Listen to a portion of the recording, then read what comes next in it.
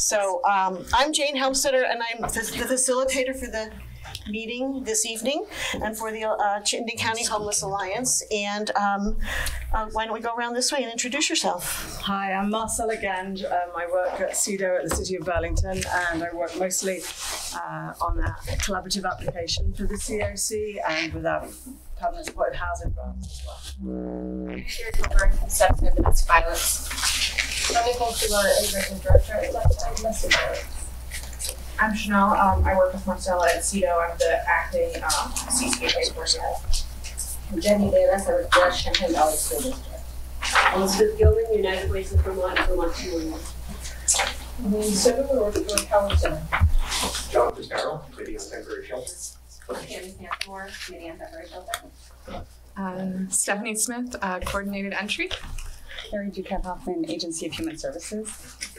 Yes, you had an announcement. Yeah, and Please. I have a quick announcement, which is the Outreach and Membership Committee pulled together this list of acronyms, and I'd love to pass this out for two reasons. One is we're trying to make our meeting more inviting, and if you, so even if you know all the acronyms, if you could correct the things that we get off. We put sort of plain language definition best we could from what we could find online, so edits are super welcome.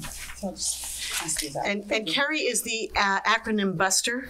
So if somebody says something that she doesn't think everybody knows about, she will call them out on it. Thank you. We're doing announcements. If you have something, okay. Yes. My name is Jason Burrell. I'm a social worker with the Department of Veterans Affairs and also the chair of the statewide Vermont Veterans Committee on Homelessness. And two quick announcements.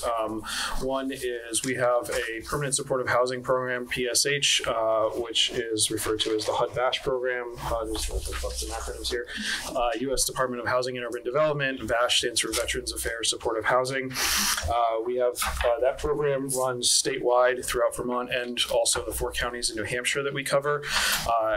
As of last Friday, that program is currently on pause for any referrals or new admissions to the HUD-VASH program for a number of reasons. One is largely, like many agencies are suffering from, for staffing capacity issues with current vacancies and some very soon to be vacant positions in different regions in Vermont. And so we have had to make the decision to that referrals for the VASH program on pause for the time being. And also, we have a number of veterans that are being supported in the program who are currently homeless and in search of housing, and others who have unfortunately returned to homelessness after being housed that are being supported in that program throughout the state. So I'll update this group when referrals and admissions to that program restarts. And then the other piece of that is around staffing announcements. We have 2 job postings currently posted. I did send them out to the listserv the other day. If you have any questions about either of those positions, one of them is based in White River Junction. The other one is based here in Burlington. And I'm happy to talk with anybody who is interested or might know somebody who's interested in either one of those 2 positions. Thank you. Hi, Will Velardo. I'm with SSVF of the University of Vermont and the Veterans Committee on Any Veterans Homelessness for the state of Vermont. Hi everyone, my name is Kate Manera. I'm a Community Support Liaison with the Burlington Police Department. Hi everyone, I'm Aaron Rolke, Director of Care and Service Coordination at AIDSLA. Stephanie Bixby, the Director of Rental Assistance for the Burlington Housing Authority. Hey, Taylor Tebow, Champlain Housing Trust. Will Town, Spectrum Youth Family Services. And the co-chair of the Chittenden County Homeless Alliance. Thanks, Sarah. I'm Sarah Russell with the City of Burlington and the co-chair of the Chittenden County Homeless Alliance. Thank you. And you have one announcement. Yeah, so we have stipends for any folks with lived experience of homelessness who are coming to the meeting, there we are, there's Travis Poolin waiting in the corner. If anyone just wants to go and speak with Travis, then we'll be able to organise the stipend, and are we going to go around the back as well? Sure, yep. You are indeed. Yeah, I'll start. Miles McGurman, I'm here from Senator Welch's office. Tiff Boonley, I'm a state rep from the south end of Burlington. Noah Harmon, representative from South Burlington, mostly on human services. State Rep Kate Logan from Burlington, Old North End, and downtown, and also the director for the Vermont Coalition of Runaway and Homeless Youth Programs. Megan Emery, South Burlington City Councilor. Alex Melville, interested citizen. Jane Epperson, interested citizen, educator. Barbara Ratz, South Burlington resident. Thomas Moore, Union Copy. Megan Bridges, United Building Trust. Edward Grady, Art Montrose with the Senator Sanders' office. Travis Poulin with the Chittenden Valley Office of Economic Opportunity. And yes, if you're an individual with lived experience and you would like a $25 visa stipend, please come and see me at the end of the meeting. The only announcement I have on behalf of Chittenden Community Action is that July 3rd is the first day we will begin distributing farmers market coupons. I know it's a very popular program, and we will be doing specific distribution at the Elmwood Community Shelter as well. Virginia Finn with a new place. Karen Kingeter, Burlington resident. Jasmine Hurley, Housing Initiative Director for the City of Winooski. Courtney Farrell from Lund. Christy, domestic violence survivor, homelessness survivor, and victim of ongoing crime. Derek Souza, case manager from Agewell. Mary Catherine Stone, state rep, Chittenden 14, Burlington. I am Angela Arsenault, a state rep from Williston. I'm also Angela. I'm Angela Izzo. I didn't know there was this many organizations that are trying to work on the homeless problem. I am homeless and I've been homeless since 2020. I have been helped by some of your agencies, but I've actually been failed by more of your agencies than I've been helped. I'm Suri Ross and I'm a state rep from Colchester. Thank you. Thank you for entertaining us with who's here. Yes. If there's anyone that doesn't want to be on film, all we gotta do is either tell me or sit at that last seat up there. Okay. So if anyone does not want to be seen on film, you can either let Charlie know or move your seat to the end over there. He won't be filming in that area. Yes. I have a city manager and city councilors wishing to watch live. How might they do that? The site. That's on YouTube, on the CCTV YouTube channel. I'm not finding it, but I'll keep looking. Thank you. Okay, this is not, okay, the tear deck's not working because this room only has Wi-Fi internet and I can't get it here. So it's not. So I can't plug into the wall, which is what that came with, because it's not. You have to order it ahead of time. So since we didn't order it ahead of time, I can't get the Wi-Fi to work. So I'm recording the meeting. You're recording it, so people will be able to see it afterwards. Please send our apologies.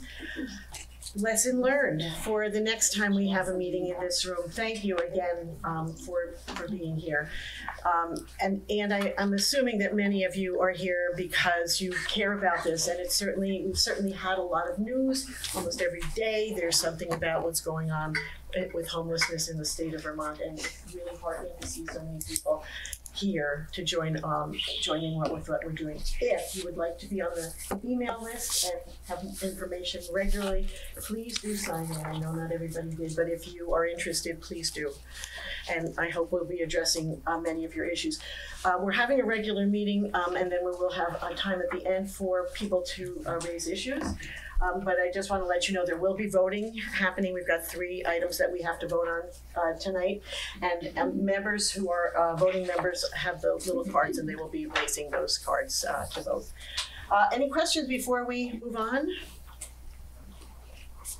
Yeah, hi. Just a quick one. I noticed in the meeting invitation that there is a Zoom link for folks who want to participate. Yeah, it's not working, and I think Charlie explained it. Yeah. Well, I heard that, but I thought that might be something. Yeah. Thank you. All right, well, we're gonna move right along to the HUD Notice of Funding Opportunity, and I think that's yours, Marcella. Let me just send an email out to everybody at the Chittenden Homeless Alliance and let them know that we're not live. Would you like me to shift? Why don't we go to the strategic plan? No, it's okay. Sure. Yeah, I'm ready. It's okay. It's a very quick vote. We hope. Yes. So every year, HUD releases a notice of funding opportunity, and every year we establish. Thank you. Actually, one of it. We establish a committee, a subcommittee, of the CCHA for reviewing the NOFO and then reviewing the applications for funding that we're applying for within the NOFO. I'm not a voting member of it because we received some of the funding, but I kind of staff the committee. So we sent out a notice to see who would like to join our fabulous ranking subcommittee, and I have some sturdy volunteers. New ones. And thank everyone. So we're basically with this motion just voting to accept that membership for this year. And those are really the only updates in this policy is just the membership and the dates. If when HUD releases the NOFO, we need to amend our prioritizations, then we'll come back to you with that, but we just want to to get this piece out of the way so we can move forward.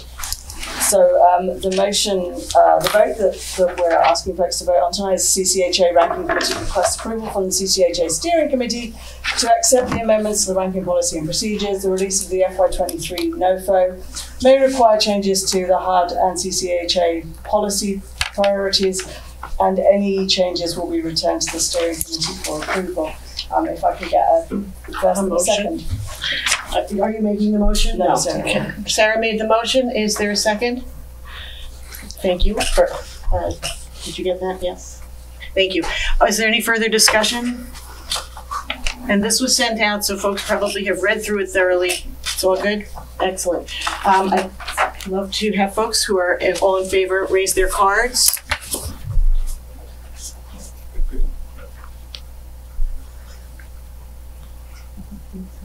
It looks like 18. Any opposed? Abstentions? Thanks, and we're always happy to answer questions if anyone has any questions about the HUD notice of funding opportunity that comes out here. Thank you. Strategic Planning Committee, Nicole and Sarah. Do you want me to go? The Strategic Planning Committee has been plugging along with development of our 5-year strategic plan. And the most recent, we have been a little bit stalled because of all that has been happening. We did get a no cost extension from Diana, thankfully, our consultant that we've been working with to continue this work into June. Most recently, we have finished just about our outreach we held focus groups. A lot of you attended those, and we also have done some outreach to people with lived experience and are working on compiling those notes. We actually had really kind of amazing turnout. We did a lot of outreach to people with lived experience at meals around, and I would say probably got feedback from nearly 50 people with lived experience, which I think is pretty impressive. So we're working on compiling those notes to inform our priorities, and then we'll be hopefully presenting those priorities within our new strategic plan at our meeting next month. Anything to add? That was perfect. Perfect. Does people have questions? Do you think that this will be ready to present? What are you guys thinking? We're hoping to present a draft at the steering committee in July. July, okay. So we're in the home stretch and needed a little bit of extra time to do the actual outreach component, and wanted to make sure we did a really robust effort to connect with people with lived experience. Great. So. Thank you. I know there's been a lot of work done on that. And for people who also don't know, regularly we meet on Thursday mornings, the first Thursday of the month at City Hall in Burlington from 8:30 to 10:30. 9 to 11. I get that. Don't come at 8:30. You can. Jane will be there. So. I will be there at 8:30. Thank you. Thank you. Emergency motel update. I think this is one that many people are interested in hearing, and I understand the commissioner might have come tonight, but something came up. So we have Carrie Duquette Hoffman, who is the field director for the agency in Chittenden County and represents the state. And thank you for sharing an update. Thanks for having me. So I'm just a few disclaimers as we start, and sorry, it's a little hard to see there, huh? I work for the Agency of Human Services. The Department of Children and Families is one of our 6 departments. So when I'm sure folks will have questions, I'll do my best to answer them. I won't know all of the answers for specific Department of Children and Families policy, but I'll find them and get back to you.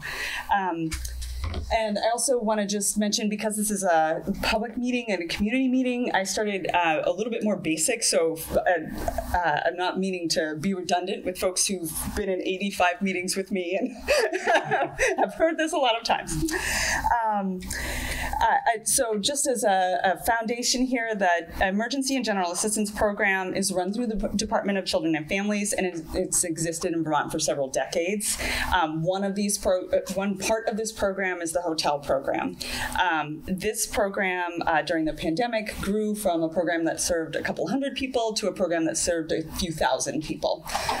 The goal during the pandemic was really to ensure that people were housed and that people were housed independently. So really there was, a reduction of congregate shelter environments. The program is a program of last resort, and it is just a shelter first program. So folks are only eligible for this program if typically if the shelters are full, or if there's some reason why the shelter environment would not work for them. I know many of you know this very well. Sorry. And then I also just want to say, just personally, and I think I can extend this for our whole agency, the ending of this program has huge impacts on communities, because one of the things we saw with this expanded pandemic program is that homelessness is a much bigger problem in our state than we realized. So this program really shed a light on that. Going forward, the program during the pandemic was mostly funded through federal funds that have ended now. The legislature has voted to return to the pre-pandemic levels of funding, which means that the program is radically restricted. I also really I understand that this has a huge impact on children and families, and especially the Department of Children and Families is very aware of the impact that this has had. So if you want to go to the next slide. I want to first point out there's this website, which I'm sorry, I should have made the font a little bigger now, I'm realizing. This website is a website that the Department of Children and Families has pulled together with Chanel, if you want to click on it, I don't know if that's possible, but with updated data, weekly updated data, policies are changing by the minute right now, and so updated policies, and then also this has just general updates about the program and different work that's being done to address homelessness by the agency. A couple of things that I'll highlight, and this, for those who've heard me a million times, some of these are kind of new, which is that there is a relatively new to me policy that I've just learned about, that on July 1st, any households who have housing vouchers will actually be given 120 days in the motel to find housing. So not the 28 or 84, but 120. The difference in days of eligibility can be found on here. If you scroll down, Chanel, a little bit. This is a question that I've got, sorry, a little bit more. This is a question that I've gotten a number of times. How do I know if the person, I'm a little bit more, sorry. A little bit more, there we go. How do I know if the person, a little bit more, sorry. How do I know if the person I'm working with is eligible for a 28-day stay or an 84-day stay? And this highlights the category of eligibility that folks who fall into to give those two stays. So just wanted to mention that to folks. If you're not sure what category the person you're working with is in, economic services or I often can help you figure out what category they're currently in. One thing to say, about categories is for the last 2 years, people have been entered in the category that's kind of easiest to document, right? So it's hard to document that the person has been evicted under a catastrophic category because that involves court paperwork often. So a person might be documented under another category but eligible for that category. So that is one thing that Economic Services is working to do, to update that. But if you're working with someone and you feel like that they're not documented in the right category, or if you are someone who feel like that's not my category, please do reach out to Economic Services. And if you can't connect with Economic Services, do feel free to reach out to me. And let's see, what else do I want to make sure to say? And then another big change that I think most folks are aware of, but I want to just make sure, is that on July 1st, folks will be asked to contribute 30% of their income towards housing again, towards the hotel stay again. They're at the end of this PowerPoint, and I think we're going to send this out, Chanel, is that true? Okay, there's a link to the GA rules, because there's basically a chart that says, like, if you're a family of this size, anything under this amount won't be considered in that payment towards your housing, and that changes depending on the household size. But that's just a little information about that. Sorry, try not to go too long here. And then a little bit of data, because I think that's what we wanted here. So approximately 140 households had their stays through Economic Services no longer paid for on June 1st. That was folks who were in hotels under the adverse weather category. That some folks, are still in the hotels. Some folks have left. It seems so that has happened. Of the folks remaining in hotels in Chittenden County, you can see here as of 6/5, I believe this data is from, there's 213 households. That represents 68 families with a total of 121 children.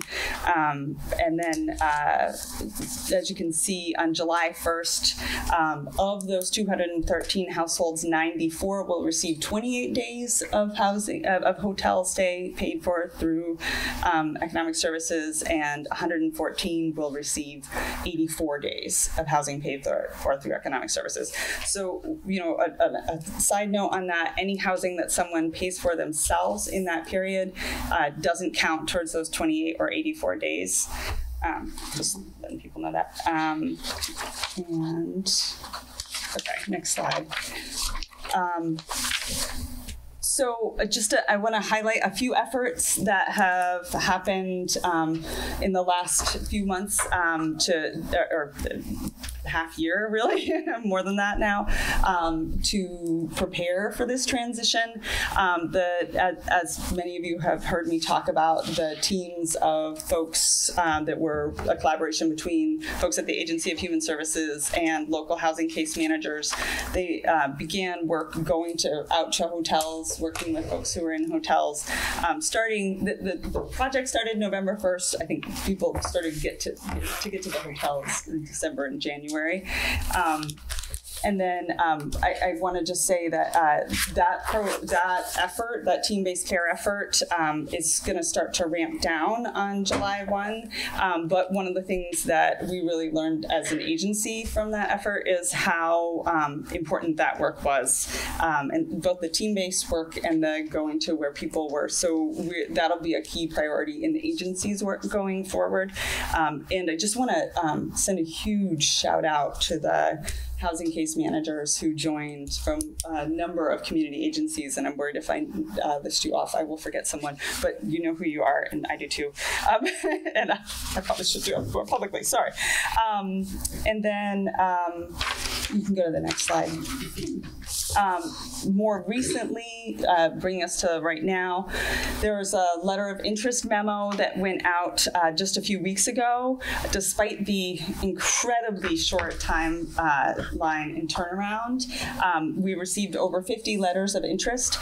Just so you know, that isn't, if you have a project and you're interested in putting forward a letter of interest, that June 1st date is a soft date, so please do get it in. So what we're doing with those letters of interest now, I don't know how clear this was to everyone. So the letters of interest were not just to the Agency of Human Services, but rather to state government. So there is a panel of folks that work across agencies of state government that are looking at the letters. They started looking at them actually this week. So our communities, I do know that Chittenden County is, top of the list to look at our letters of interest. So we should hear from folks pretty soon on those letters of interest. Yeah, that's that. We'll be talking about that later on in the agenda. Yes. Yep, absolutely. And then the other piece that, Chanel, if you want to just go to the next thing. The other piece that we've done is, as an agency, we put out a request for proposal for agencies to support staffing of congregate, semi-congregate, and existing shelters. Those responses are due June 11th. One of the things we realized is that, if we're going to set up congregate shelters, there is not bandwidth, like staffing. We've already talked about staffing shortages in this meeting. And B, our existing shelters need to have as much support as they can, and that might look like us helping with staffing there. So that RFP is for both currently existing shelters, and any new shelter development that happened, either ongoing or short-term. Next slide. And I have now, I think, gone over my 10 minutes. I apologize, but please reach out with any questions. I put the DCF communications list email on there because they'll probably be able to give you really detailed communications. You can always reach out to me as well. And this that is the link to the full general assistance rules with that chart that I highlighted. Thank you. If people have questions, I imagine there might be one or two. Jason. Going back to the piece of information you said was new to you around those with housing vouchers. Yeah. So they still have to meet all the other criteria as of 7/1, or is it just if they have a voucher, then they have met criteria? That's the first question. Let me ask that. Okay. Yep. And then the other part of that is the 120 days that they have in the hotel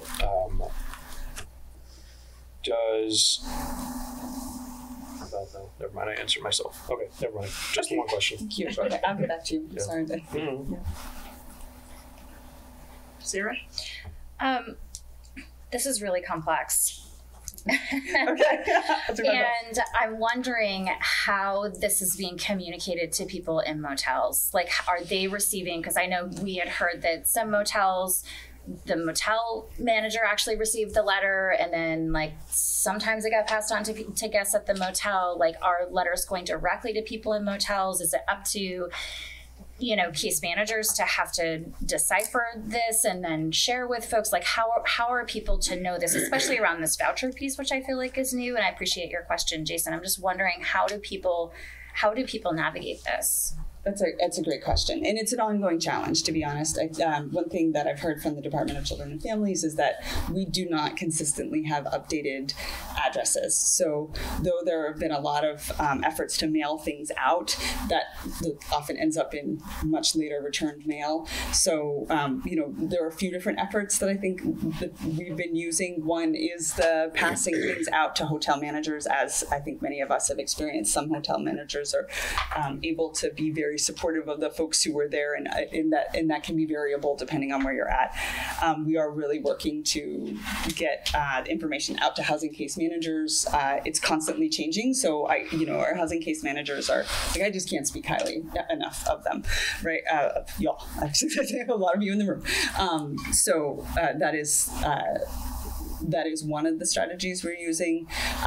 Also trying to, push the information out in things like the website, things like that.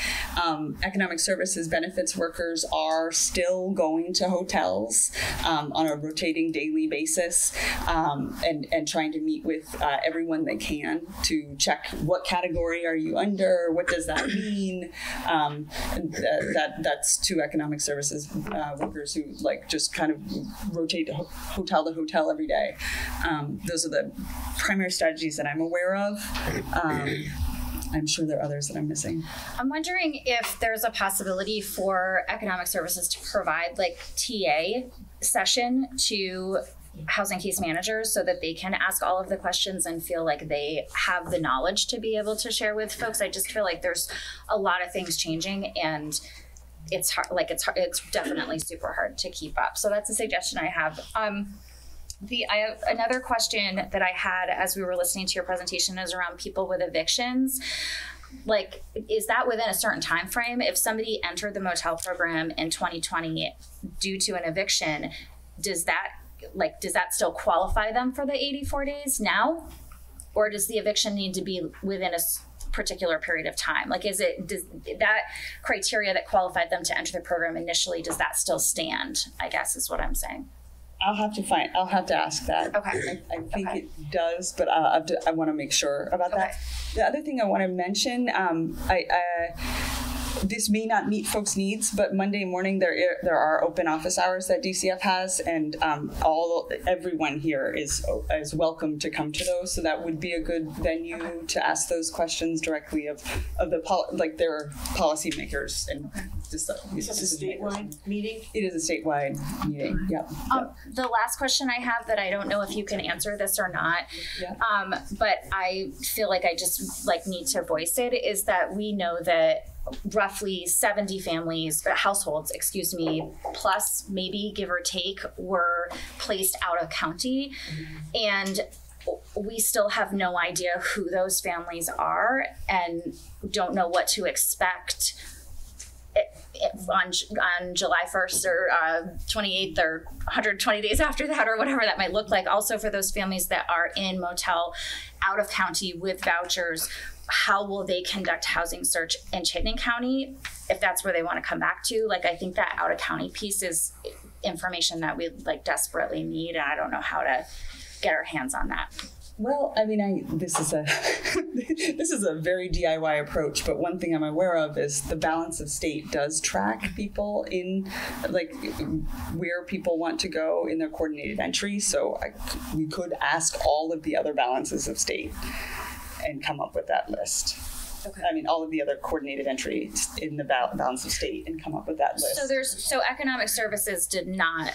No, they did not track. So when somebody from Chittenden County had to be relocated to another county, there's no record of that. No, there is no record. No. Okay. You got it all? Yeah, sure. So the link for that meeting on Monday morning, we'll put it in the notes so that people. Yes. Mary, I don't know if you can answer this or not, but I just want to kind of put it up there. And I know this was just a letter of interest, but you did mention there's over 50 potential responses to it. And one of the things that I didn't see in the letter of interest, and I don't know if maybe it's on the website, but nowhere in it does it talk about a dollar cap or how much money is there to spend. If we're talking about the entire state of Vermont, how much money is there to really put towards the issue? That is a great question. So it's kind of a two-part answer. There is maybe a three-part answer. In the vetoed budget, there was a $12,000 earmark that was going to $12 million.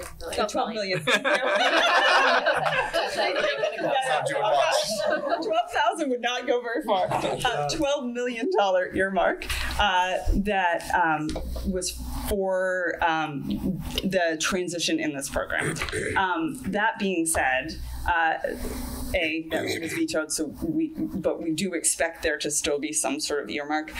That being said, many of these projects that came forward can be funded in other places, like with existing funds or outside of the Agency of Human Services. So it's a little bit, it's hard to come up with an actual figure of the available resources, because like if some of the projects kind of fall outside of that, we might be able to access other funds. Does that make sense? It's a little loose. It's loose, exactly. And proposals are loose in the amount that they're allowed to pay for. Yes, yeah. And very, like, they didn't have to, and many of them weren't. Some of them were very detailed and very in the weeds, and some of them were, you know, very big picture. So the goal of the LOI was to see, okay, this community has this idea. Let's work with this community to make this idea happen. Any of the legislators want to jump in on that? More than 12 million. Okay, great. Might as well, you're here. Right? Are there other questions? Yeah, Jason, you did. Remembered.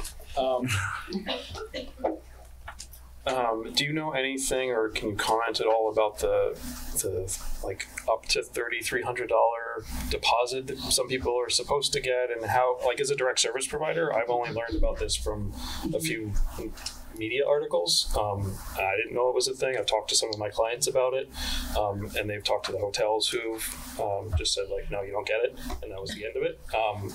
But it doesn't feel right, because I think they probably should get it. So I don't know if you know, how do we get information about that, of who and how and what the process is? Yeah. Okay. So I have a few, like a short answer, which is I think it's worth reaching out to economic services if you think the person you're working with is eligible for that and they didn't get it.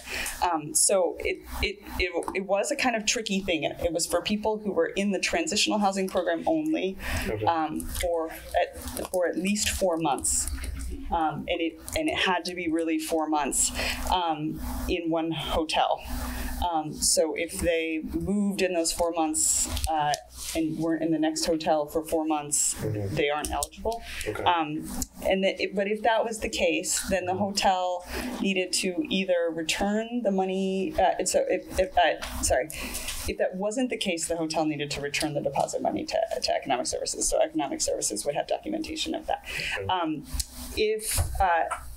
If that was the case and they didn't get their deposit money back by the end of April, right? That's when they were supposed to get their money back. I know that many people didn't get it back till last week, but they were legally supposed to get it back at the end of April. Then they should have gotten a letter indicating the damages that they received. And so the Economic Services Office can help folks determine all of that. And local office, they should get in touch with the local office, not state office. Yeah. You can also email me. I mean, I'm getting a lot of emails. Okay. Yeah. All right, great, thank you. Or copy her and write to her. Push something. Any other questions? You know, this is a... Yes. Hi, this is Rep. Awesome. I'm just wondering, do you have a plan A and plan B for if the budget passes or if the budget doesn't pass? I'll have to get back to you on that one. I am not, I don't know. I'm sorry. Carrie really on the spot here. Carrie's our local upgrade director, so she's not the one down there making these rules. She's just here. Yeah. No, I just didn't know if they were. Yeah. No, it's a really good question. Yeah. In fact, that you probably should send it up. So. Yeah. I have one question. Yeah. Yes. Thank you so much. I feel badly asking you when I can't see you. Hi. You mentioned Representative Arsenault from Williston. You mentioned that team-based care will ramp down on 7-1, and I just don't know what that means. Can you flesh that out a little bit? Sure, yeah. The hope is that we can transition to local housing case managers as much as possible, and we are actively working on that. But what happened with the team-based care is that several benefits workers at Economic Services, several workers from Higher Ability, and several VCCI nurses left their jobs and were backfilled either with temp staff or with no one to go into the motels, they have to go back to their jobs. So that work in the hotels can't continue in the way that it is now. So part of what their effort has been in the last month and a half at least is making sure that everybody's in coordinated entry, so they have a chance to have a housing case manager, which is, like many of the folks in the room who know how challenging that is. People come in and out all the time, and it's hard to connect folks. But that's what it's going to look like trying to connect folks as much as possible and pass people on. There's lots of triaging, looking at who more vulnerable folks and really making sure that we can, build a team around them and things like that. Does that answer your question? Yes, I think so. And so was that put together because there was COVID money to do this? There was no money. I don't think. And the data, they must have some significant data from the work that they've done as teaming around some of those clients. I do think so. Yeah. Yeah. Typically from Burlington, I'm wondering, does this mean that all the organizations around this table will be absorbing that responsibility? Yes. And in reality, throughout this, they have had that responsibility, and it is an under-resourced system. Yes. Megan Emery, South Burlington City Councilor. I've become aware that there's been a lot of assistance funneling to Burlington. I'm curious to know if there is needed assistance in other communities, or if Burlington can truly cover the needs of the people who are seeking housing assistance. The LOI was available to any municipality in the state to submit a proposal to access funding support. But those that have responded, are they going to meet the need? We have not received any response. So I work for the City of Burlington. We haven't received a response on our LOI at this time. But this is so I don't know. this is the Chittenden County Homeless Alliance. Right. So it covers all of Chittenden County. Right. So the homeless individuals in the other communities would be part of this as well. Right. Yes. Right. But and I'm not as close to it as others and you are, but I know that the mayor put out a call for other communities within Chittenden County to step up their efforts. Yes. And so I just wanted to know more about that need, and if we here in South Burlington could participate, which I'm seeking avenues to do so. Yes, absolutely. What level of need is there? So is there enough support, for instance? Are there case managers who could be on site? That kind of question. Absolutely. Yes. Yeah. And I would think that we could maybe, I think this is an important conversation to have, and I really want to have it. And I think that for context, we do have some time at the end of the meeting for forum, but it would be good for you to understand the LOIs that have been submitted. So now we have the data, and you can understand how we're responding, and then we can certainly talk. I think it's an ideal time to talk about gaps, and how we can pull together. We'll have it scoot out. Earlier than but your friends will tell you. And I can watch the tape. And you can watch the tape. Yeah, so just as a follow-up on that case management question, because I happen to have been at the case managers meeting this morning, could you just really quickly say how many case managers? I see our colleagues from COTS over there where a lot of the hotel case managers are based from. How many case managers do we have across Chittenden County working in all of the hotels across Chittenden County? I know that there's a wait time of 6 to 7 weeks to get case management. And so I'm just wondering also what the gap is as well. Yeah, I think Stephanie has that answer. Can I just quickly say, it is not too late, South Burlington, if you want to put it in LOI, it is not too late. It's not too late. So, sorry. I don't have the count off the top of my head because there are particular case managers with different roles, and there are people who are have their primary case managers, not really housing, but they do operate in that. So I will say out of COTS right now, I believe there are 3 motel outreach case managers and the supervisor covering the motels. There are 3 case managers out of Safe Harbor. There are 4 out of CVOEO, and I believe 3 out of STEPS as well. 4 total. 4, yeah. So there are a couple others in other places, and they're more at covering the shelters at COTS as well. But it's not enough, and it really. To be honest, we hold the list of people looking for case management, and it's really unfortunate to be not able to connect people seeking services.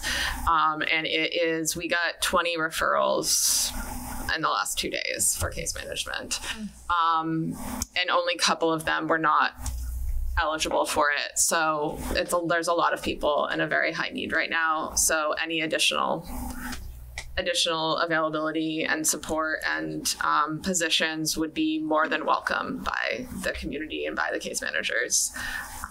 And that wait is about 6 weeks. I don't know what it is, but it will be going. We did really well at getting it down below a month, and then I think now it's going back up again. So, yeah. Travis, I'm sorry, Eric, did you want to jump in, or Alex? I'm sorry. You had your hand up. LOI. Oh, sorry. I'm sorry. And I'm the acronym buster. Sorry. The only thing I was going to say, and all case managers, folks representing case managers in this room certainly know this, is that while there is a backlog of folks looking for assistance with housing navigation, the reality is that once you start working with someone, it does not result in housing quickly most of the time. Simply because the case managers and the housing navigators can work to get someone ready to rent. We can make certain that they have all the documentation that they need, that they've filled out all of the applications for possible subsidized housing opportunities. And there will be this wait, simply because there is not enough affordable housing to meet the needs of the folks experiencing homelessness or housing instability. I'm aware of the time on this, but this is really important. No, it's not your. This is why people came tonight. So thank you for the conversation, and I would ask if there's any other questions before we move on that are burning, and if not, we can come back at the end of the meeting. Yes. Do we have an approximate number of the need for safe spaces or beds that we don't have now? Where's the gap? In terms of who doesn't have who's going to need a bed soon because of the end of the hotels, is that what you're asking, or who needs one tonight? Probably everyone. Both. Okay, so you're going to be reviewing the PIC. That's the next item. Yeah, so we can approximate that based off the beds we have versus who we currently have is experiencing, the households we have experiencing homelessness. So we can approximate it, but obviously that doesn't mean we have everyone or that, there's ebbs and flows all the time, but we can definitely get an approximate number of who needs a bed. So shall we shift and talk about the point in time? PIN is the point in time count, and Sorry, Representative Stone, just for clarification, so that number isn't available on a website, or if it is going to become available, how do we get that information? Which number are you actually? Just to repeat Noah's question. So are you asking for the number of people who are unsheltered currently, and then the number we anticipate to be unsheltered? Yeah, just trying to find out Okay. what needs to be So, provided. according to the reports from the outreach workers, we've been meeting with them every other week or so and checking in with them. In Chittenden County, they're seeing around 80 people who are outside unsheltered. There is no shelter capacity, so there's a lack of, at this point, at least 80 shelter beds. we also know that people, may have gotten that $3,000 security deposit, and they may be paying somebody to sleep on their couch or their floor, or paying, self-paying in a motel for a little bit since the end of June 1st. So I think that as time goes on and people no longer have access to that, we're going to see even more people outside who are unsheltered. As far as the data on the 21st, what Carrie shared some of that, up here on the screen. I know that that's changing all the time, but according to the data that we have, there was about 318 people that would exit the motel program on the 28th. Now with this extension for the voucher, for people who have vouchers, I don't know how many people have vouchers, so I can't say that. But if we see 300 people exit motel on the 28th, that's going to be the capacity that we have to fill, in addition to the folks who are outside. Yeah. So hundreds of people. Yeah. And their families with children. Yeah, exactly. Yes, thank you, Kate. Yeah. All right. So, staff, are you? I believe, do you have my PowerPoint? I did send it to you, but I can send it to you again. Shall I start with the point in time count? Yes, why don't you do that? That'd be So good. we have many sources of data around folks experiencing homelessness. The information that Stephanie has for us is from our coordinated entry system, which is our kind of live, ongoing system that's working with folks directly and recording where we are and why our needs are. What I'm going to talk to you very quickly is that something called the point in time count, which is a HUD required count that's conducted once a year across the country. And we this week published the statewide report on from that count. At our previous Chittenden County, I'm trying really hard not to use any actors so well. Previous Chittenden County Homeless Alliance meetings, we reported on our local, like our Chittenden County count, but this is the statewide report, and we thought it was a useful source of data for our community to see at this meeting as well. So you can find it. You can find all of this information on the CCHA website. But this is the 10-year count of people experiencing homelessness across the state. The blue line is across the state. The orange line is the balance of state, which is everywhere but Chittenden County, and the gray line is the Chittenden County line. So you can see what happens in this imperfect count, which is conducted once a year, and what has happened across the last 10 years and where we are today as a result of the pandemic.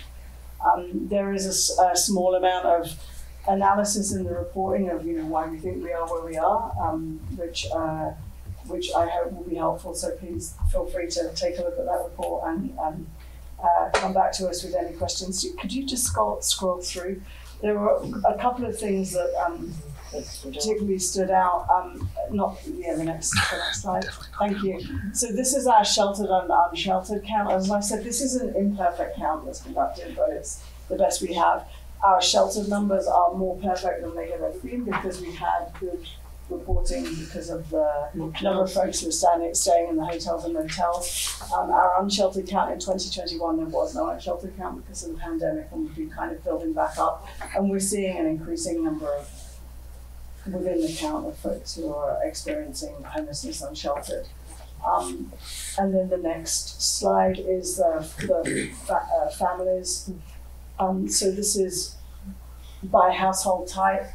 And this was one of the kind of other major points to come out of this year's PIP count was that increase in families experiencing homelessness, and the Chittenden County numbers for that were with a total household count of 553 households.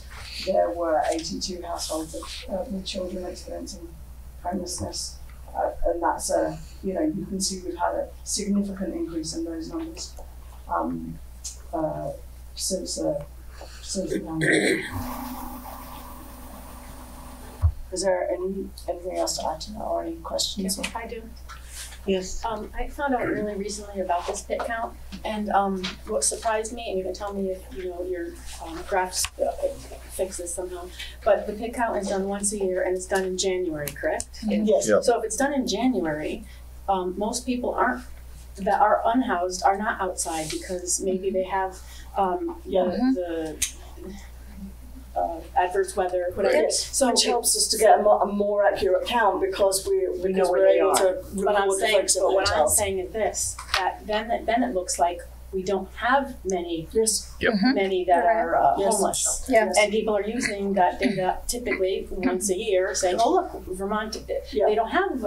So this is the federal requirement to do this count on this particular day. We know that we need better information about what's happening across the year. So the Chittenden County Homeless Alliance, we have an outreach committee. We bring together outreach workers at the moment twice a month, so that we're kind of doing an informal count at that point. It's not again not a perfect count, but by bringing outreach workers together and talking with the folks who are working, with folks who are unsheltered or people who are at the community resource center or the COTS resource center, we have a better idea from that. Yeah. And you're right, Angela. Yes. Yeah, we agree. Yes. It is also that anyone who is in motels under adverse weather condition or under any GA, general assistance eligibility, they will be counted during the point in time count because that counts as HUD-defined homelessness. But you are correct that naturally speaking, there may be people who are doubled up because of the weather, perhaps not counted by this process. Yeah. And that's always been a bit of a flaw in the point in time. As Marcella said, it's not a perfect system, but it gives us a one-night snapshot. Yeah. And we really do rely on much more on our coordinated entry, as she says, passing over to Stephanie, because that's our kind of live month-to-month data and information. But I think it's important for everybody to remember that doubled up by federal definition is not homeless. That's right. And that's a hot topic to debate, but if somebody is crashing on somebody's couch, HUD does not define that as homeless. Right. So you can't count that. Right. And for those of you who are not familiar with HUD, this is the funder for our homeless coalitions. We have two. We've talked about the Chittenden County Homeless Coalition and the Balance of State. We have two in this state.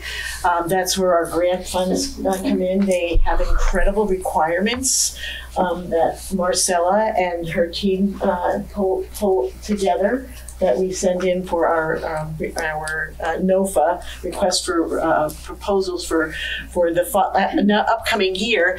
And the pit count is one of these things that's a requirement for us in order to get funding through HUD. And if anybody's worked with federal grants, you know that as bad as the state ones are, this one is much worse. Much worse. So the coordinated entry, though, if you want to shift to that, are you able to? We're very close. Yeah, it was. I believe did it let you. Are there any other questions before we shift to coordinated entry? Because this is really how we do keep track. Everyone we can get into the coordinated entry system in order to find out about what their needs are and kind of gear the work with their case managers toward getting what they need specifically.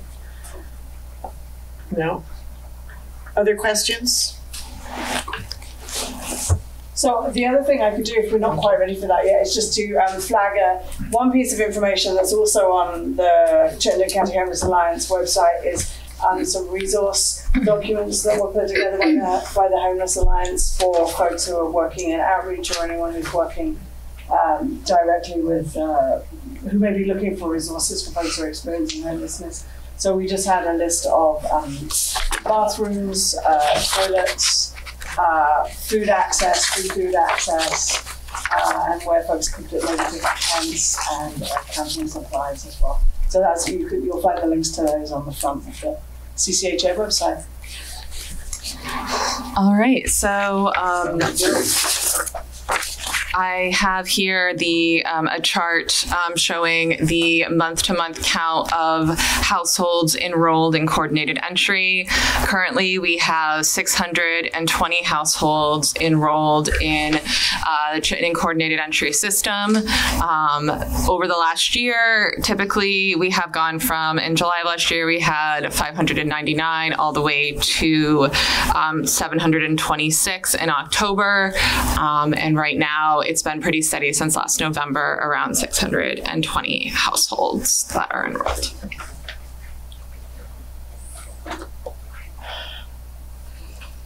So I wanted to just highlight a number of families because that is a population that is particularly vulnerable. We have currently 69 families as of the end of April enrolled in coordinated entry. This is more of a larger number than we had previously. July of last year, there were 46, all the way up to 74 in November and December. And currently we are, as of April, at 69 households. And families are defined as a household with a minor child, so a child under 18 years old. Okay, and then I wanted to show the number of households we had moving into permanent housing over the last year. Last year, as you can see, there was very little movement to a really difficult degree, moving households into any kind of permanent housing. This year, it's gotten a bit better, but it's not anywhere near where we would like it to be. So around so far this year, we're moving in around 20 to 25 households every month into permanent housing. That's both through coordinated entry and through other means, through their case managers. In December, the 52 households moving in, that was largely Zephyr Place, which we did in collaboration with CHT, Champlain Housing Trust. So if people have any questions. That's the slides, so questions? Yeah. Yes. Do you have a sense of like houses that are coming online, like in the next 6 months? Yes, we have. Sarah has a list. I do. Yeah, so we track the development of homeless dedicated units, and in Chittenden County, by the end of 2023, we'll see 112 new homeless dedicated units come online, and we're doing robust outreach efforts to landlords. I know Burlington Housing Authority is working on that, and we're also hoping to bring more homeless dedicated units online through the VHIP program, Vermont Home Improvement Program, although to date that's only, I think that's yielded 5 units in Chittenden County, with another, I think maybe couple planned so far ahead. So we do keep track of that. Yeah. Thank you. All right. Thank you. We are behind in now. We're moving into the letter of interest, which I think is going to enlighten you. Yeah. Don't you? I do. So the LOI, or letter of interest, that Carrie spoke about, we are going to hear presentations from community providers, and I made the agenda, I listed the ones on here that I knew about. So if one of your agencies is submitting an LOI and it doesn't appear here, I apologize, and we'll make sure that you have time to present what you have submitted. So knowing that the June 1st, originally the June 1st deadline was a hard deadline, and now we've learned that it's rolling, which is great, for folks to get their letters in. But knowing that it was a hard deadline, we wanted to submit a letter of interest, really a proposal to the state to on behalf of the Chittenden County Homeless Alliance. We pulled together a group of stakeholders and talked through kind of this idea and what would happen. People certainly provided a wealth of input. There was suggestion to include a staff position and along with this proposal, and it was reviewed widely by the stakeholder group that represented social service or case management providers, housing providers, and our designated mental health agency, among others.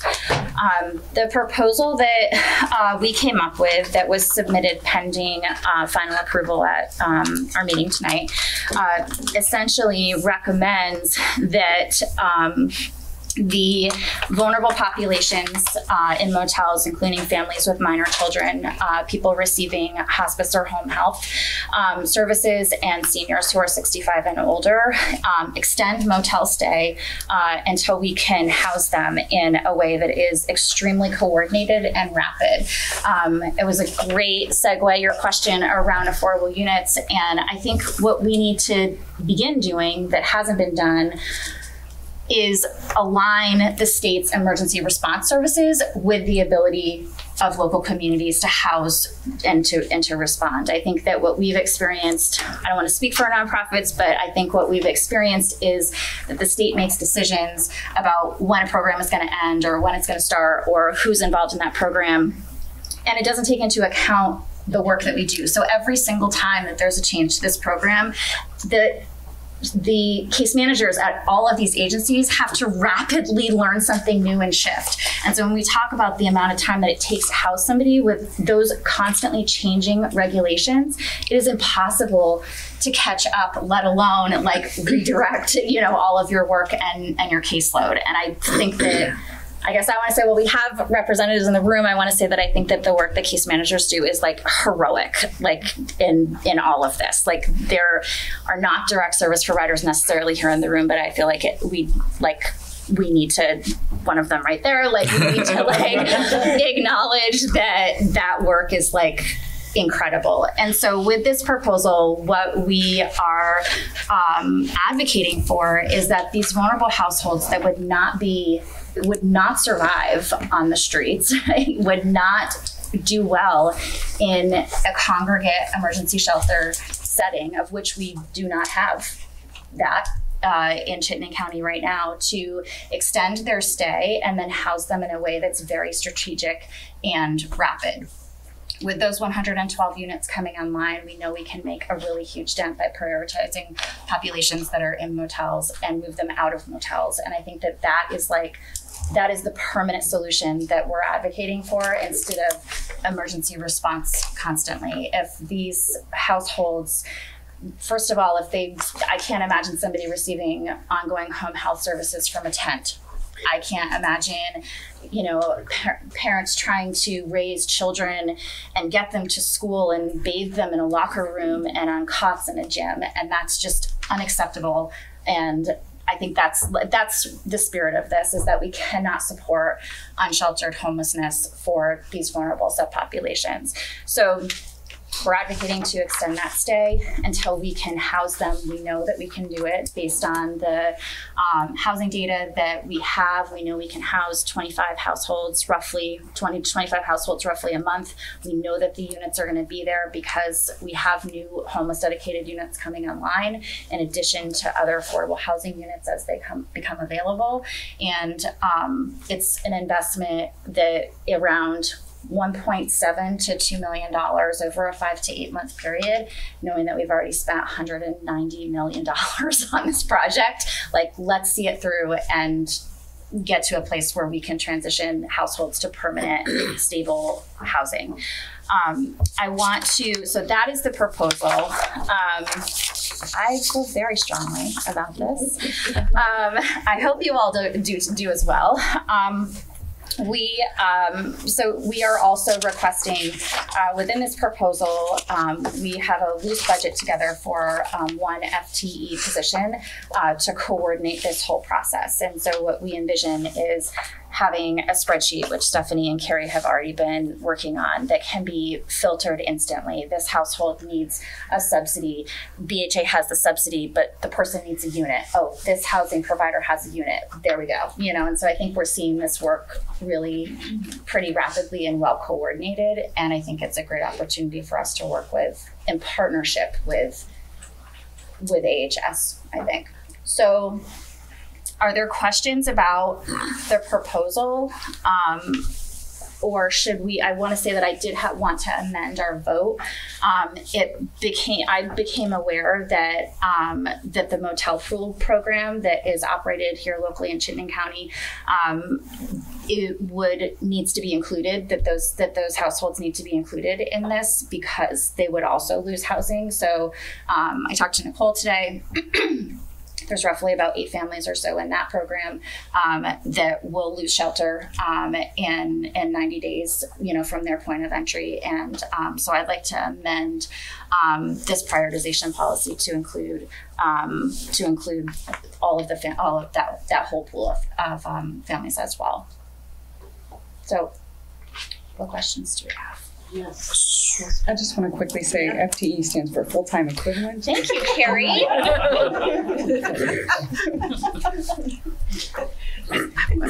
Yeah. Have we identified the number of households that fit? This, and I'm just curious what that's. Yeah, so we have, I guess the data that I submitted, so as Carrie said, the data changes like daily. The data that we submitted within this proposal included 56 families with 115 children. We just heard that was 68 families with 121 children. That included, I think at the time, 15 people who were 65 and older. That included 2 people who were pregnant but were not in their 3rd trimester, because that's the qualifier. And did you say for pregnant? 2. We have 2, but we have 4. Do we have 4 pregnant households? I think, Carrie, based on the data that I saw the other day. Again, those households are only eligible for 28 days in their 3rd trimester. A 3rd trimester is typically not 28 days, so I don't know how you budget around that. I don't know what that looks like exactly. And then we had 92 people with disabilities, and I think 20-ish of those at the time that we submitted this had home health services, and 1 was receiving hospice care in the motel setting. And again, this is a fluid number. It's a fluid number. So we would so I think that we would need to look at the data. Again, we haven't heard any response from the state, and this data does change. But at the time that we submitted this, we were looking at around 160-ish households that we would, and that's how we created the budget that we submitted to AHS. The budget reduces the number of households in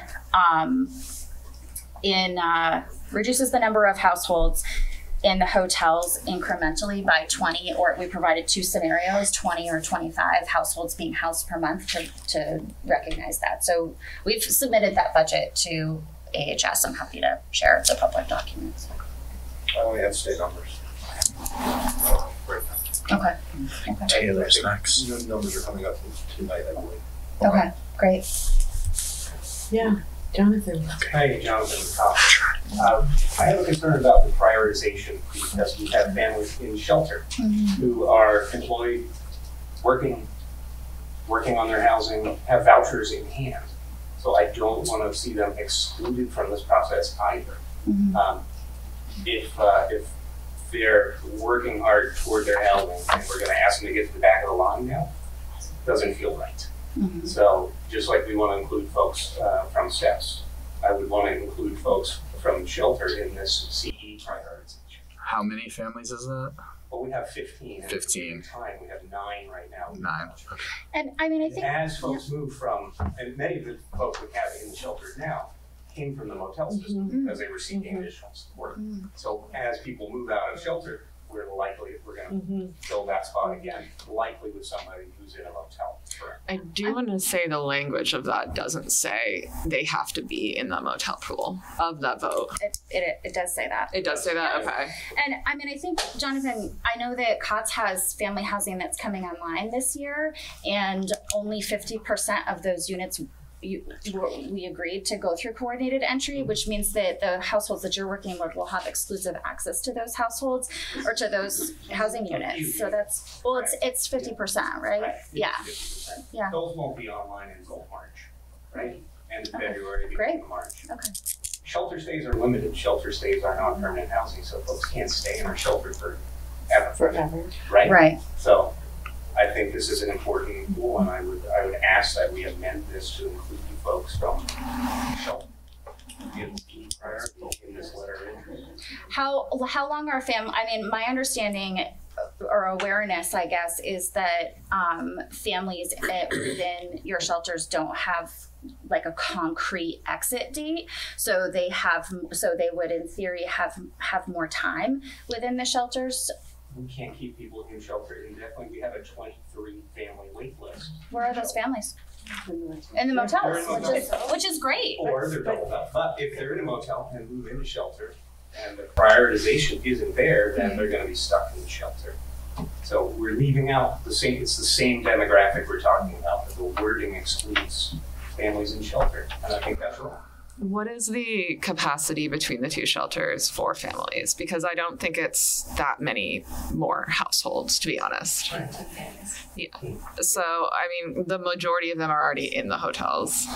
And I think if we open up a spot in shelter, we're going to be moving somebody out of the hotel every time we do that. So I think it would have the same impact. I think you also find from a housing provider perspective that somebody coming out of shelter historically has had more support, and they tend to move in with a little bit more support and do tend to have a more successful tenancy.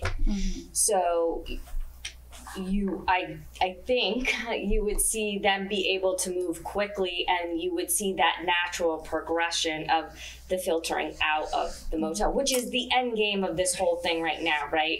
It's to move. So these people don't have to wind up on the street. We're moving them either into permanent housing, or we're getting them connected, moving them into shelter to move them into permanent housing. That's the whole basis of what we do. So I don't disagree with what Jonathan is saying. I do think that there's a way to wrap your shelter families into this and still get your end result of moving people from motels into, so they still have a roof over their head of some kind. I'm wondering, Jonathan, as we think about shelter and those units that you have coming online, if what we're talking about is a community-wide coordinated entry system, which I heard we're really in favor of.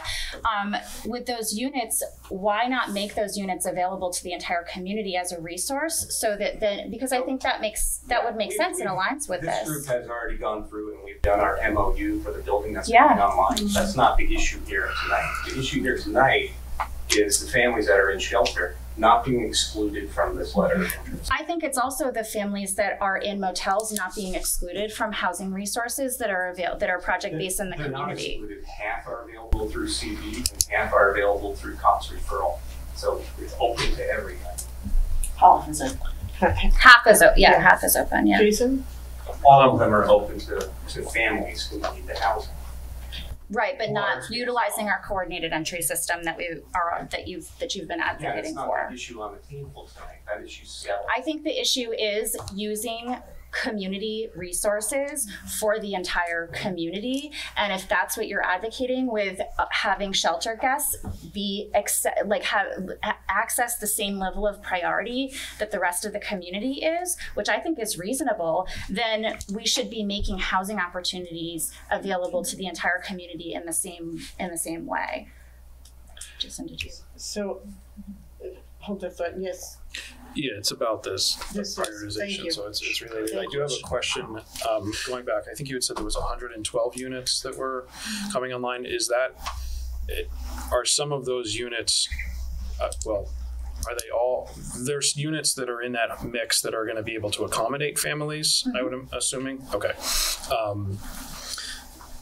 And then I guess I have a question about this proposed prioritization and the impact that it has on the current veterans prioritization that this community has adopted, and how that may or may not shift the community aim of achieving functional zero by the end of this year.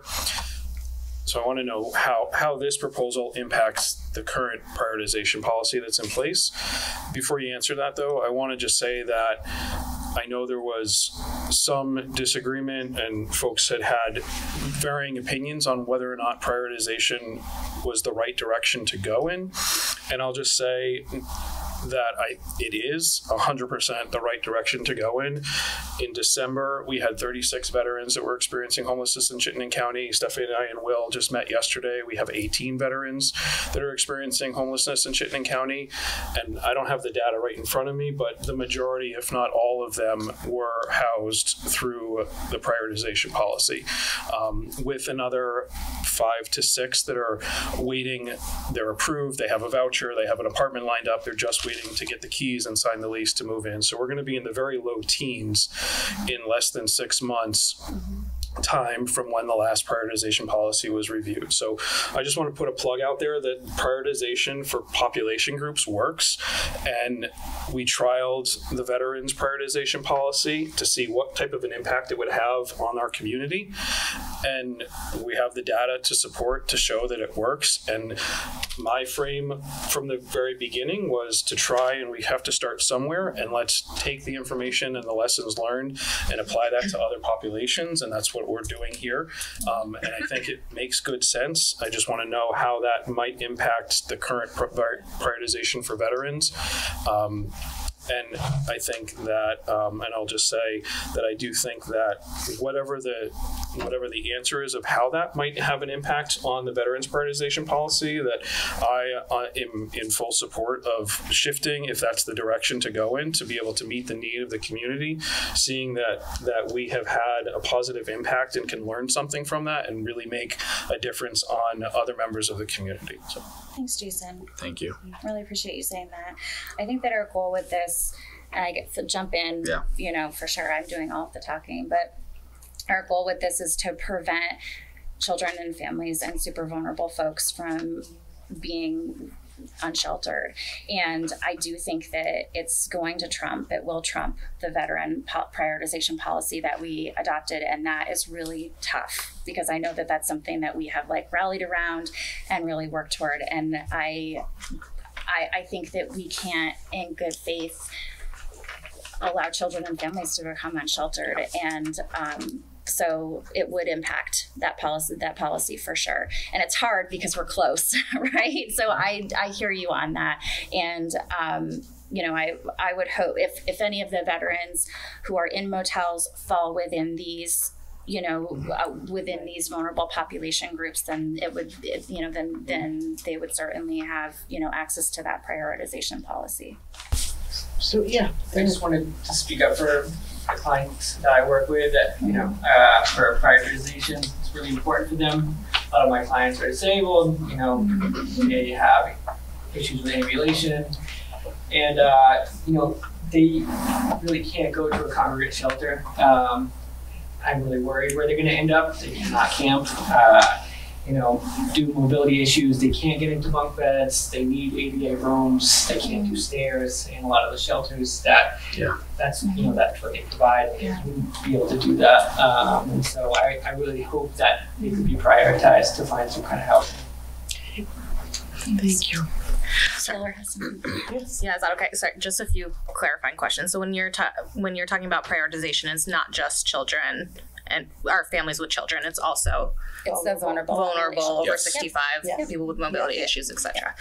And then of all of the people exiting the motel program, how many of them are actually in coordinated entry right now? Because I had a meeting today with Harbor, and I think maybe 7 of them aren't currently in CE. So if the prioritization happens, it's through CE. It's only through coordinated entry. Okay. That's correct. And I think that, thank you for naming that, because that's something that is really clear in our proposal, is that this only includes families who are engage with case management and who go through coordinated entry. So if a household is not willing to engage in coordinated entry and not, interested in obtaining case management, then this will only go through coordinated entry. Yeah, that was my follow-up question. Because there are families that aren't interested, or folks within the hotel programs that are not interested in case management, and it seems like that needs to be a part of the next step to make them successful in permanent housing. I agree. Yeah. Yes, we have a question over here. Also, it's come, I've heard from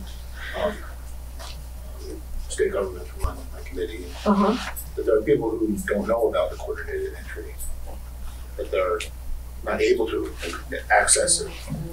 I'm sure some don't want, of course. Yeah. But there are also people who just fall through the cracks. Yep. And I think that I can't speak to that because I'm not going to motels. Carrie, maybe you could, yeah, I can speak to that. So we get a list from the state of everybody in the hotels locally, and we do a lot of outreach to people, but it is really difficult to find some people. There's the Cosmo Motel outreach team that's out there. There's other outreach programs. There's one of my staff who goes out to the hotels. We are also supposed to get referrals every time somebody gives permission for us to have their name. That gets permission for COTS and CVOEO to have their information, and we will reach out to them 3 times to establish contact and do an intake.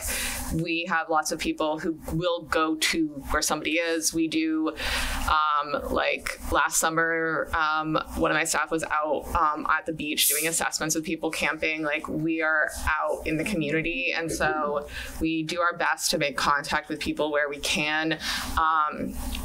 And we have drop-in hours and all of that kind of thing. So we are trying really hard. I know that the messaging changed. When they go in, they're not told to ever reach out. They're told they will we'll get a letter. And I think that's unfortunate, because then if they both send a letter, send the referral to us, and they ask people to do outreach, to reach out, if something happens and one of the 2 things doesn't happen, they still get connected. So we do our best. We have, I have those lists to go off of. So there are people we've made upwards of 10 plus outreach attempts over the course of months. And so we do our best with what we have. Additionally, I'll say that there are people who don't give permission to share their names, so we really do not know that they're out in the hotels. We have no way of knowing that, and so they aren't included on the list, and a referral is not sent our way. So there are people who may be out there with no connection to anything, and that's really unfortunate. But we can't force them to engage. So, but if you are aware or become aware of someone who is seeking help, it would be CVOEO, correct? Yes, you can call CVOEO, the front desk.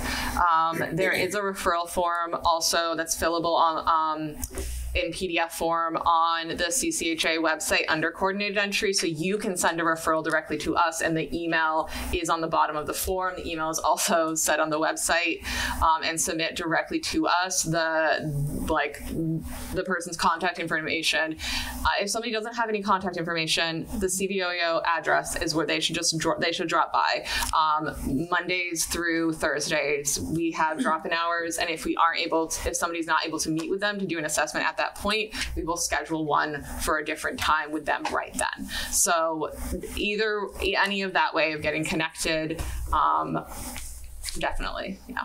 So as soon as they're assessed, they're entered into the CE system and would get the priority. They don't need to have to wait that 4 to 6 weeks for case management. No. Yeah, they would be entered, enrolled, and be up for particular things. Yeah, it depends on.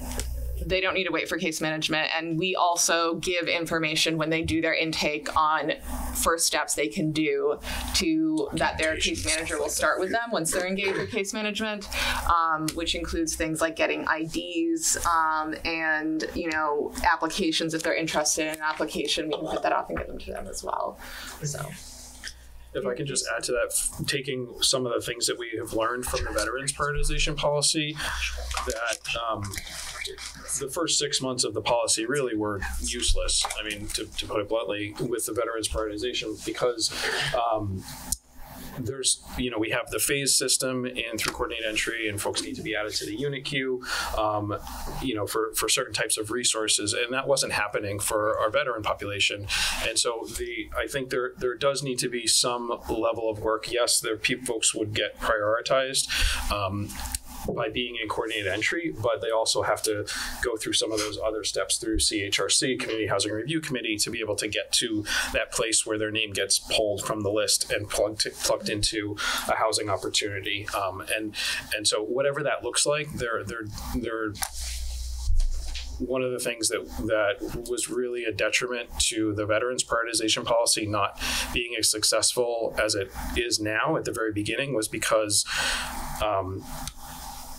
the veterans were not moving through those phases and were not getting added to the unit queue at the early stage that they needed to. So whoever is doing that, whether it's the clients in the hotels themselves or support staff that are dedicated to helping them move through those phases as quickly as possible, that's really what makes the prioritization work and what makes it successful.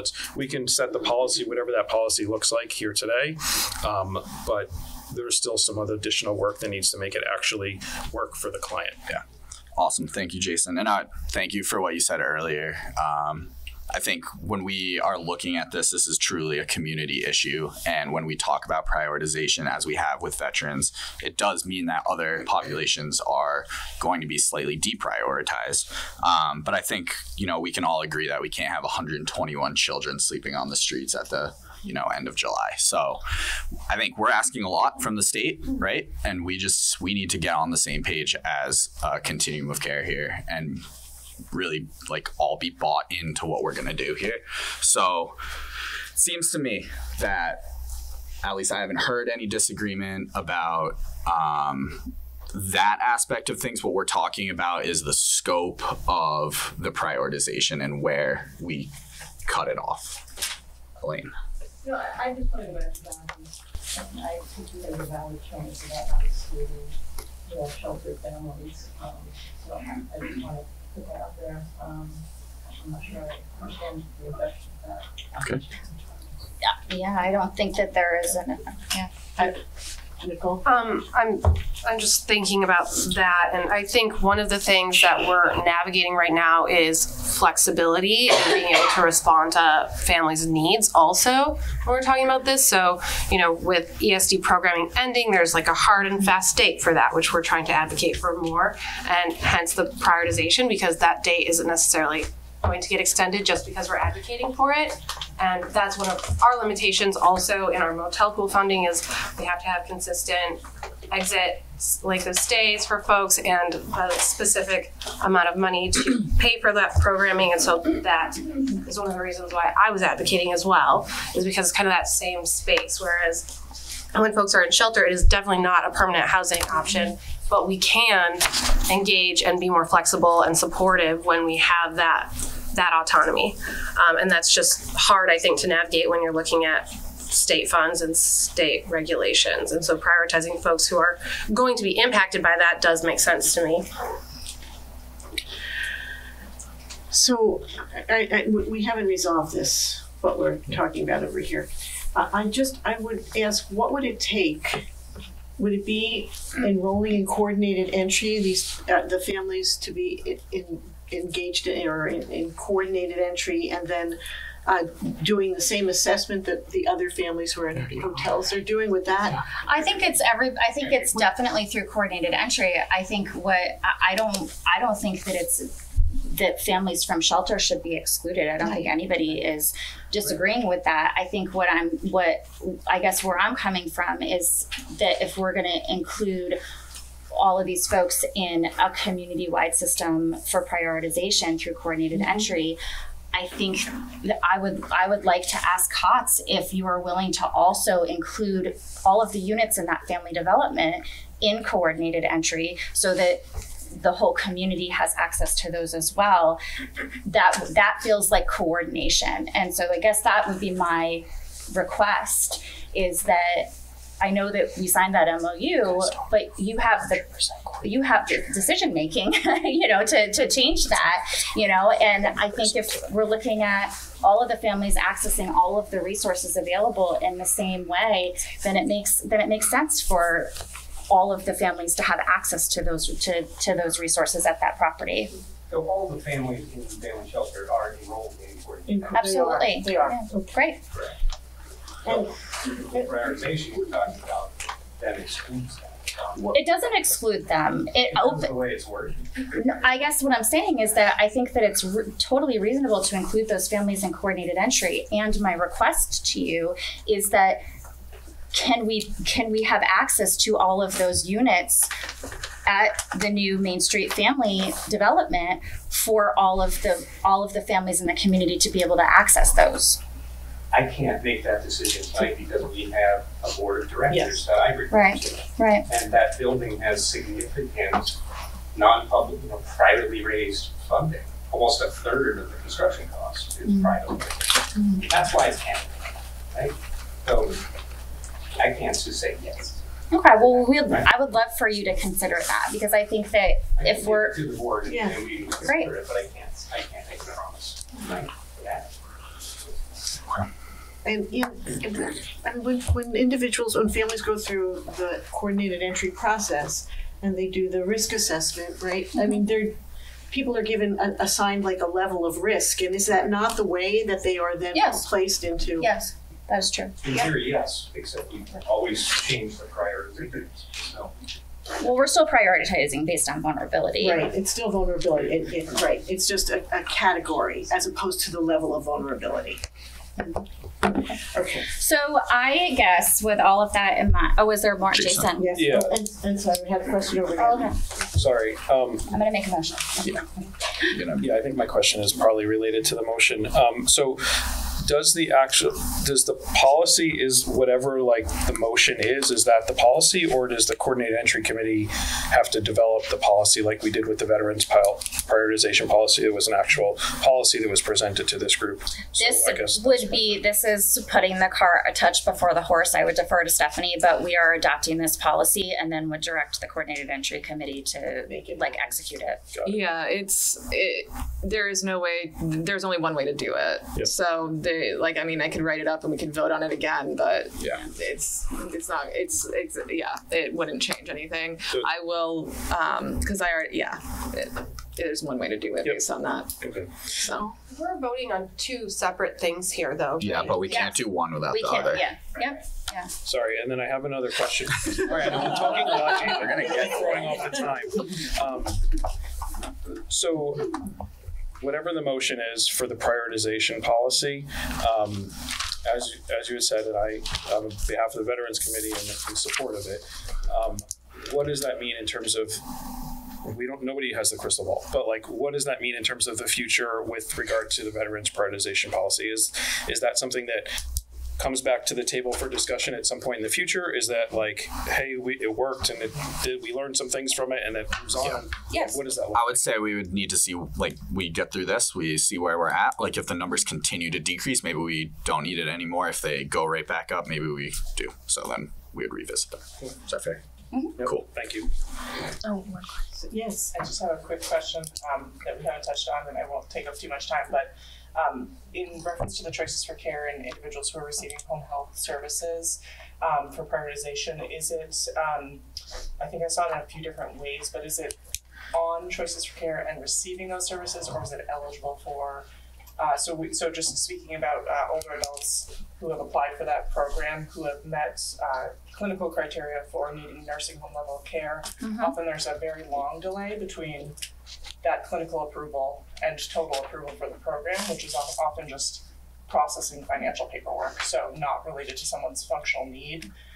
Just wondering how it's stated and how it will reflect in that. It would be reflected on people who are in the motel system who are receiving home health care at this time. And so receiving home health care, is there any parameter around that? And so one of the difficulties that we have is home health care going into those settings and being able to be consistently serving those individuals, especially when they're switching locations frequently.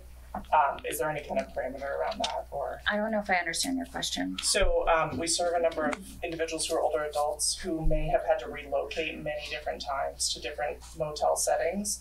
So receiving continuous services is not always possible given staffing shortages with care. So they have the program, so they're eligible for the services, so but they may not be consistent eligible. in receiving them, which doesn't mean that they don't have a significant need for those services. They're just not able to be. Carrie can answer. Okay. This doesn't answer the vote warned thing, and it's a little bit out of order. But I just want to mention that that is this list that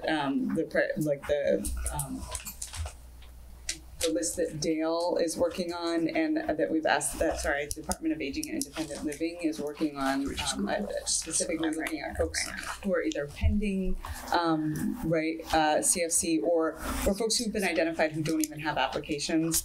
And so Department of Aging and Independent Living is looking at expediting those clinical assessments, and then Department of Vermont Health Access is looking at expediting those financial assessments. So if you can get permission to give me their names, let's just make sure that I have them, because I want to, regardless of what happens here, right? Like the hotel isn't a great environment for people who need help with their ADLs. Yeah, absolutely. That was my follow-up question. If not, can we coordinate that? It sounds like it's already happening. So thank you. Just taking all the words right from my brain. Do you have another question? I have a thought. Oh, good. Based on some of the things that we're talking about. Yes. So if we want to include all of the folks in this list, not just the folks in the hotels, that's what is on the table as well here, right? Yes. Can we identify prioritization? Jonathan, you were saying you had a long wait list for folks coming into family shelter. Could folks that are in the motels, are they already prioritized to move into shelter? Yeah, they're prioritized based on the vulnerability, so it's varied. It's not, but motel stay is not a category in and of itself. I just think that could potentially speak to trying to rapidly get folks out of the shelters and speak to that concern is if moving out of the shelters means somebody from the motels is moving into the shelter, that could support that. Yep. Would that be a potential? Yeah, that makes sense. Deal. Look at that. This is in action. All right. Rewrite it? I did. Okay. Yeah. Okay, let's do. We're gonna make a motion. So last question. Yes. I just want to make sure that I caught where we went about choices for care. Receiving or eligible. Okay, cool. Thank you.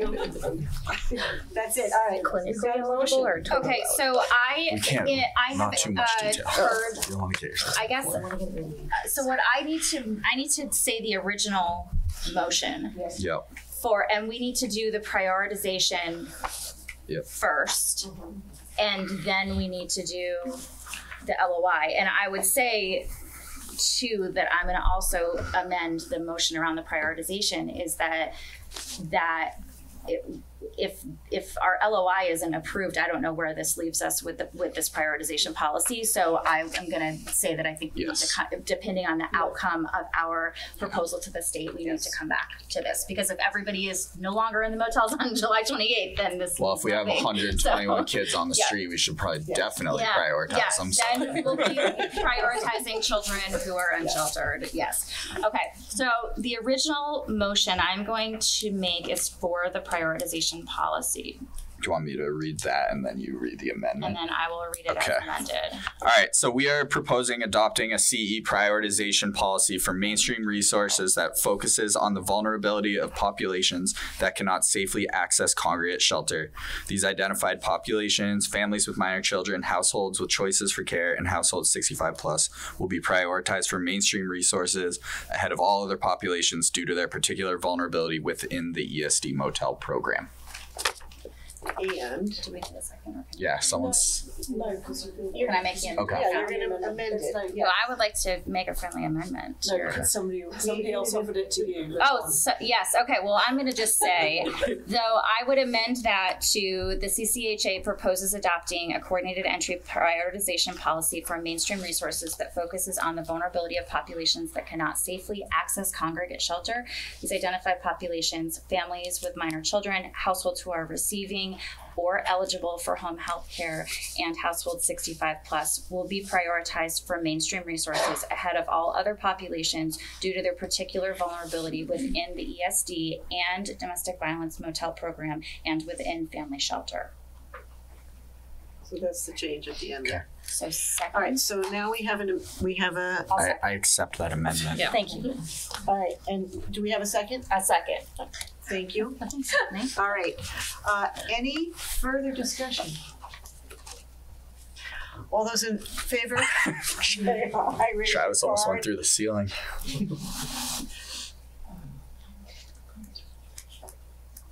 I see 16. Any opposed? Any abstentions? Okay. One abstention. Thank you, Carrie. Sorry. Thank you. That was Yeah. wonderful. Excellent. Thank you.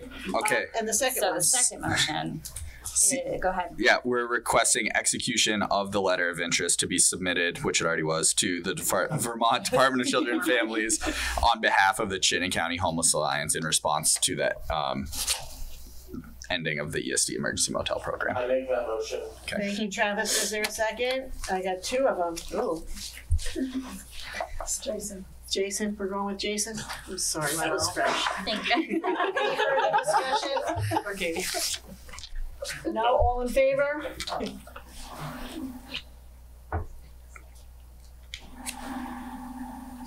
$16. Opposed? Abstention. One abstention. Carrie, thank you so much. I just want to say one thing What? before we move on. What? Is that I really appreciate the conversation that we've had, and I feel like this has brought new perspectives and new, Jonathan, I totally appreciate you, and we may not always agree professionally, but I appreciate your perspective always and respect you. And I want to say that for the folks who are here listening to this, our representatives here, I hope that you're taking in how horrible these decisions are for us to make, and like that we're talking about 56 families and 121 households, but they're hundreds of other people too. And I think that like prioritizing, having to choose between a family in a motel and a family in a shelter, or a family, I mean, it's like an impossible decision. And so I just want to say, like, I'm really glad that you got to see this tonight, because these are like the really super painful decisions that we have to make all the time. Yeah. So thank you. Thank you.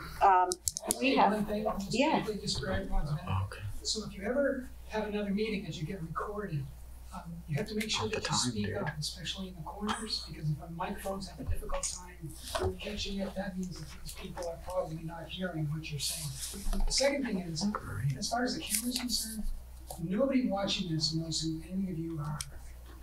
So if you don't say who you are and then make a comment, then you're basically Okay. Thank you. Thank you. Thank you. Shall we? Yes. Yeah. That's why we're all here. I know, right, exactly. We know Yes. in the building, there's Sophie's Choice that we're making there.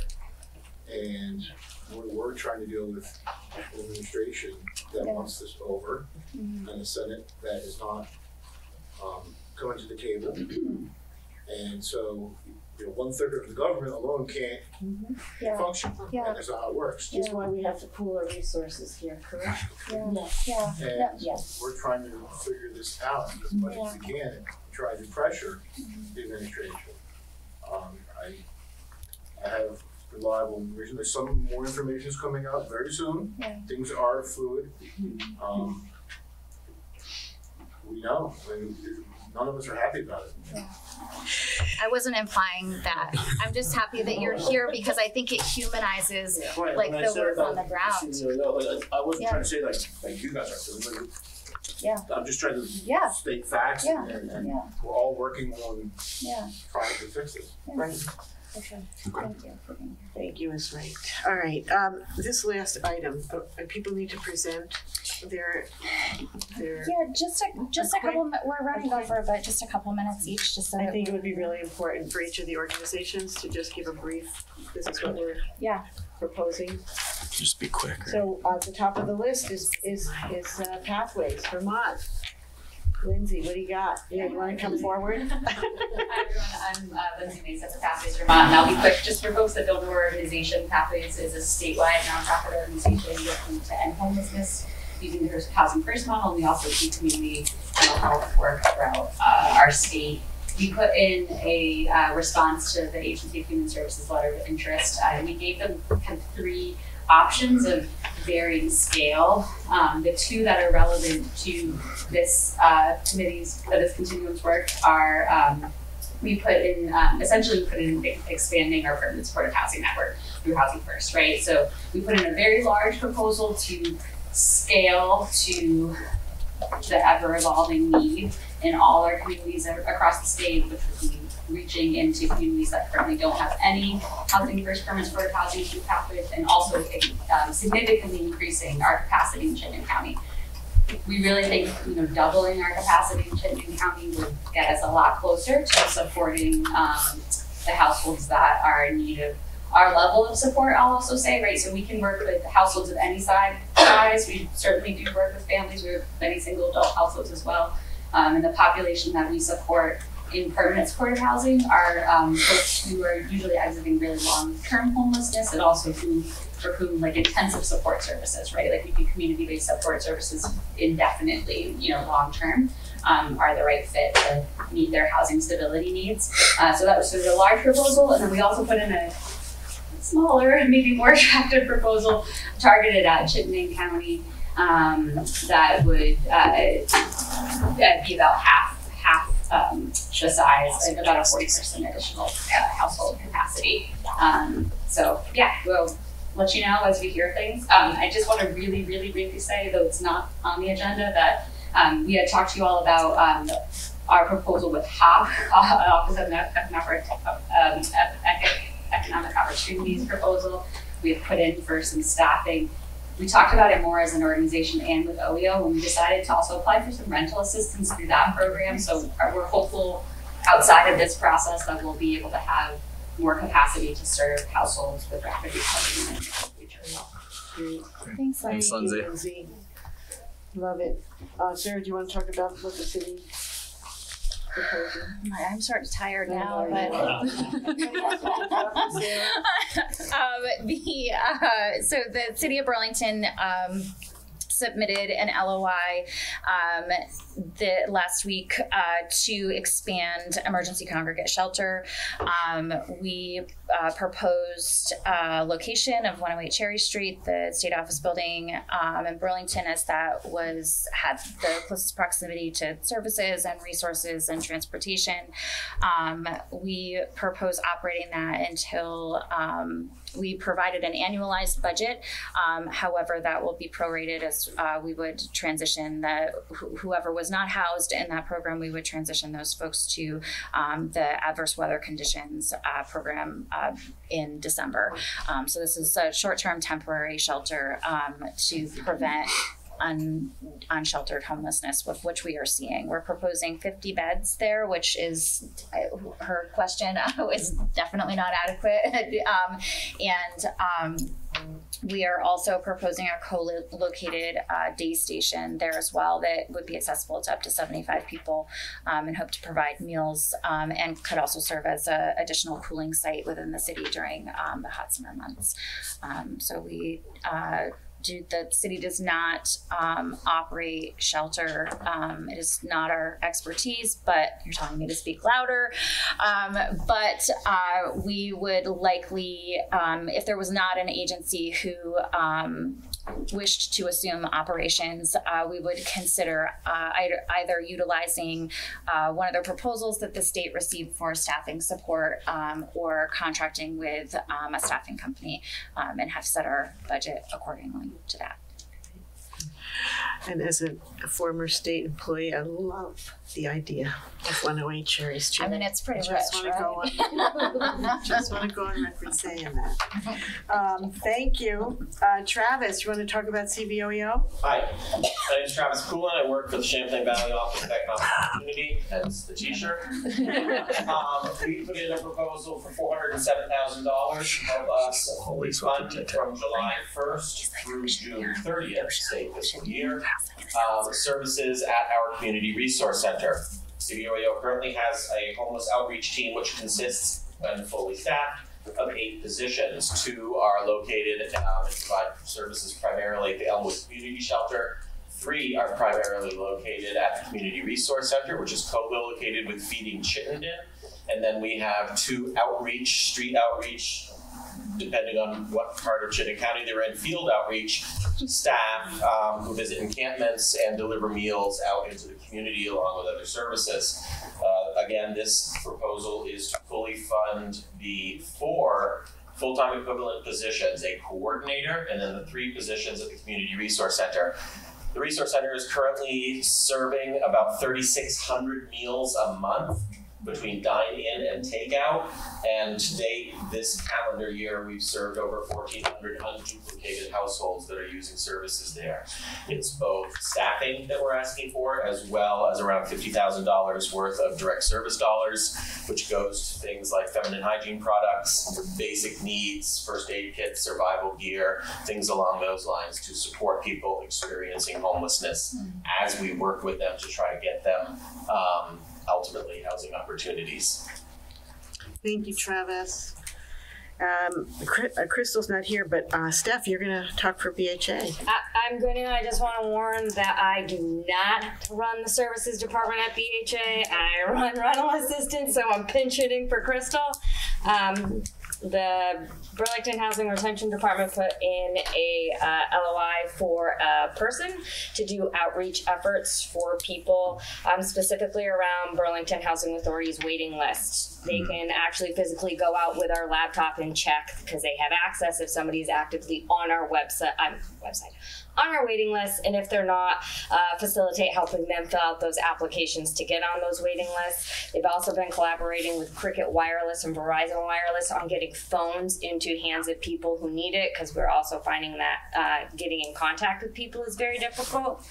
And lastly, they're working on a series of workshops to hold for community service, support people, case managers around all the work that you do and all the stress and trauma and all the stuff that you have to carry with you to help reduce staff burnout, as we've seen across Chittenden County. We're losing staff left, right, and center due to just massive burnout from everything that you see and have to do on a daily basis. So that was also wrapped into this as well. Cool.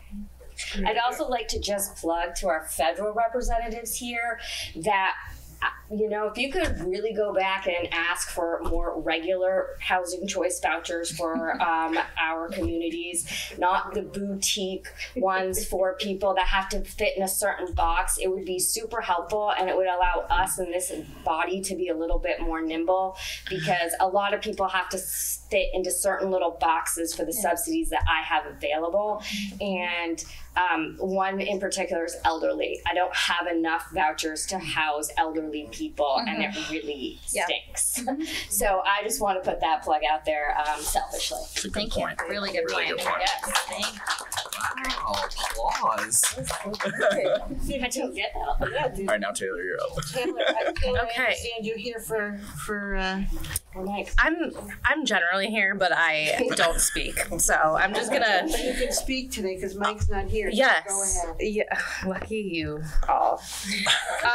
Okay. So specific to the LOI is it was an expansion of our current MOU and contract with Economic Services at Harbor Place. So expanding that contract from 30 to 40 rooms, and then we would add an additional 12 rooms across the street at Harbor West, which was currently we're currently working to reconstruct and demolish, but before we do that, have those available for 6 to 9 months for families that are experiencing homelessness. So would those families be transitioned from the motel program into those units? I think the idea, and I may be wrong, I think the idea was to expand that to the hotel system.